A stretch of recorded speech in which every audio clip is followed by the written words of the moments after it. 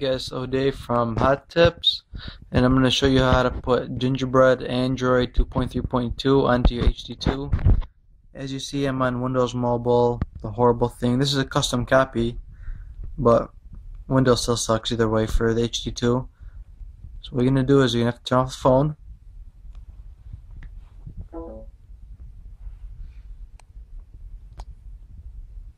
Alright, make sure you follow the steps on how to have your HD2 accept custom ROMs and software and all that, which I'll put the link into the thread. So you're gonna first put in bootloader after you've done the previous steps from the link I'm gonna put up. So to do that, you're gonna hold the volume down button and the power button together, and then you're gonna see this beautiful screen. So that's a bootloader. Plug the cable in.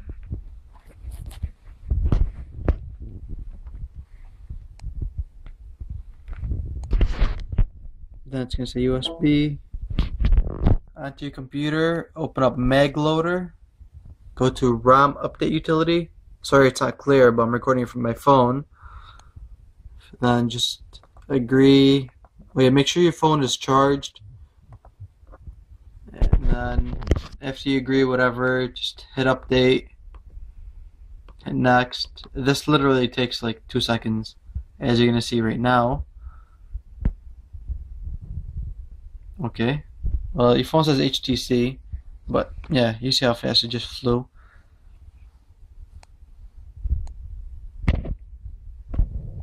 And all these files, I'm gonna link it up anyways, so just download them and you're good to go. Just press finish. Your phone's gonna boot up.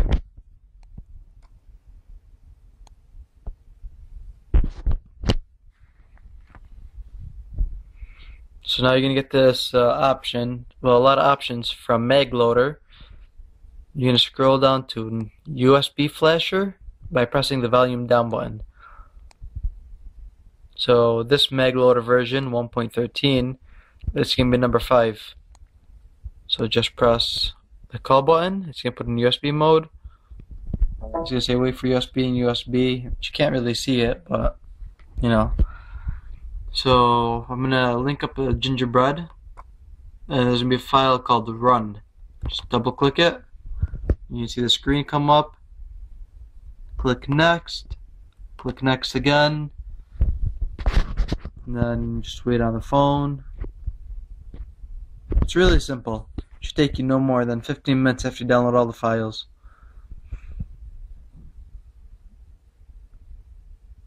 And this is called NAND ROM.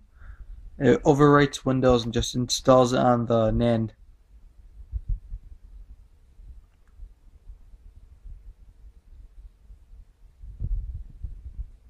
I'm just going to pause the video and I'll come back. Alright, so it's almost done. And then it's gonna reboot.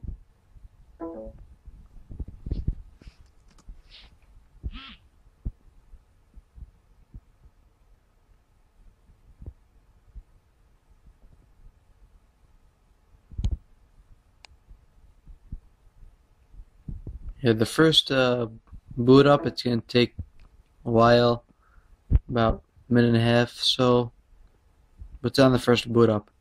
So after it boots up, what I recommend doing is rebooting it again, so restarts, then it runs a lot better.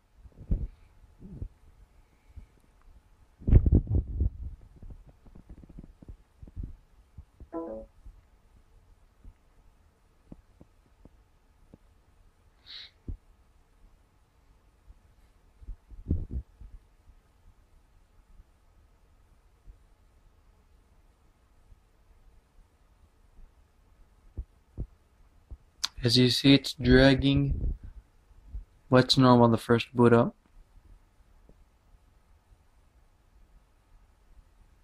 But yeah, I'm just going to pause it again. You can see the X. It's the Nexus S software, Gingerbread 2.3.2. I'm going to pause after it loads. Well, pause it until it loads. So it should almost be done.